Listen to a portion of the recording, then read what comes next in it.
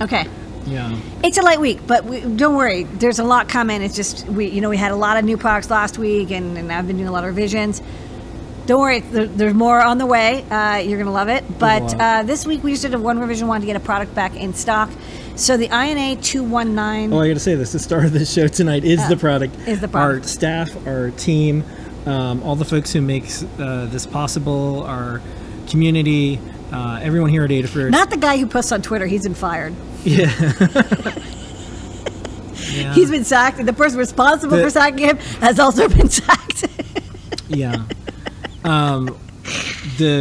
We got accepted to be the new cast members on SNL, so we're ditching this electronics biz, and we're just going to do parodies and puns from now on. Anyways, the new product of the week is the INA219 FeatherWing, shown here. It's great for doing high or low side voltage and current measurement.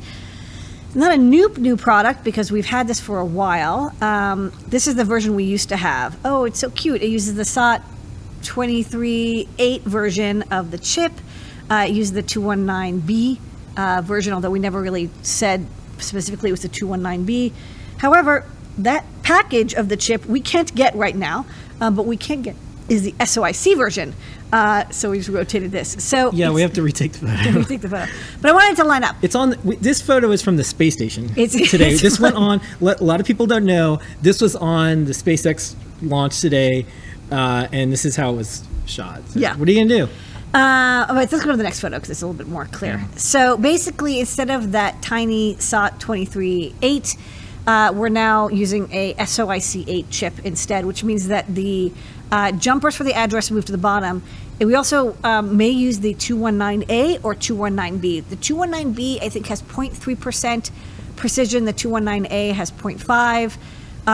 Here's the thing, the resistor is only 1% anyways, so it's, you're not going to get better than 1%.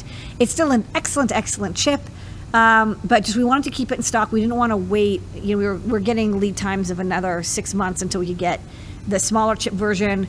We'll revert to that when we get back to it, but for now, again, we wanted to get this back in stock, and doing a quick PCB revision to use an SOIC size chip did the job. It otherwise works exactly the same. It just looks a little bit different. Some products. New.